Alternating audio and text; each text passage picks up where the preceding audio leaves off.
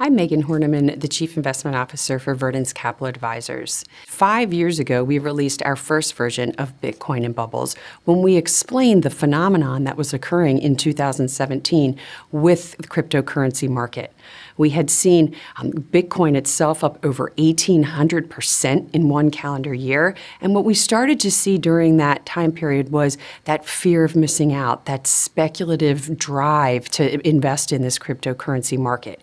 Here we are 5 years later, and we're going to discuss what we've seen as far as how this market has evolved and what we see going forward.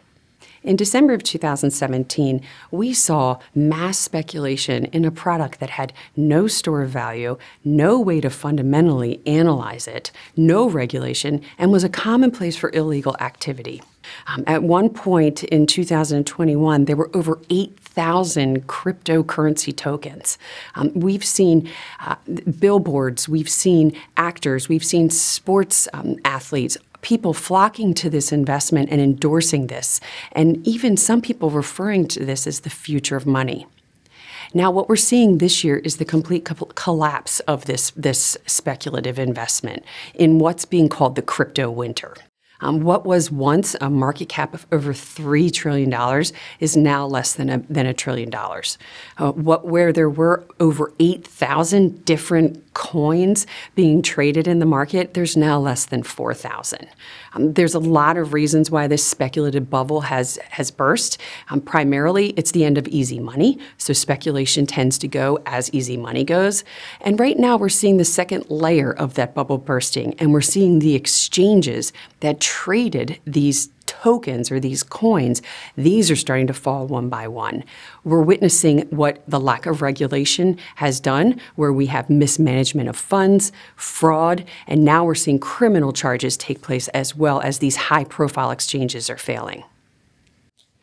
In our original Bitcoin and Bubble piece in 2017, we warned that one of the biggest risks to the entire cryptocurrency market was the lack of regulation. And we're seeing that with these high-profile bankruptcies.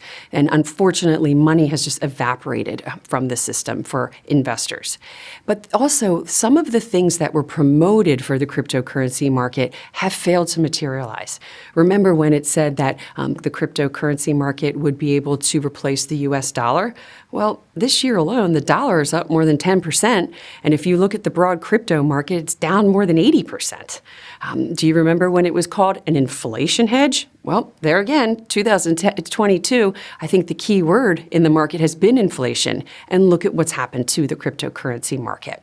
And lastly, a lot of people talked about how it was a safe investment. Some people referred to it that it was safer than being in a bank. But what we've seen this year alone is more than $9 billion worth of fraud in the cryptocurrency market. It's the largest amount of fraud that we've seen since the cryptocurrency market has really developed. There's a very important distinction to make here, and that is between blockchain and the cryptocurrency market. Blockchain was simply the foundation that helped the cryptocurrency market evolve. But blockchain itself has a lot of significance to how we can operate more efficiently from a business perspective around the world. Take, for example, shipping. Instead of shipping being on all these different computer networks and databases, imagine one decentralized database that tracks all shipping. This can be highly efficient for the shipping market. It has benefits in financials, in technology. All of these things are things that we're monitoring. Just remember that blockchain itself does have a future, where cryptocurrency's future is very cloudy at this point. We continue to discourage investing in the cryptocurrency market, not just because of what has happened this year, but because we think regulation is going to be a major issue in 2023. There's been way too many high-profile cases this year, way too much money lost, and I think that the government's behind the ball from the cryptocurrency standpoint. Now, the blockchain is something we're monitoring on a regular basis because we do think that has a long-term benefit. We won't go into all the details on how blockchain exactly works. That's a whole separate white paper, but we do think that this has a fundamental value for the future of our economy, and we'll continue to monitor that for ways to invest in it. As always, if you have any questions, please feel free to reach out to your financial advisor.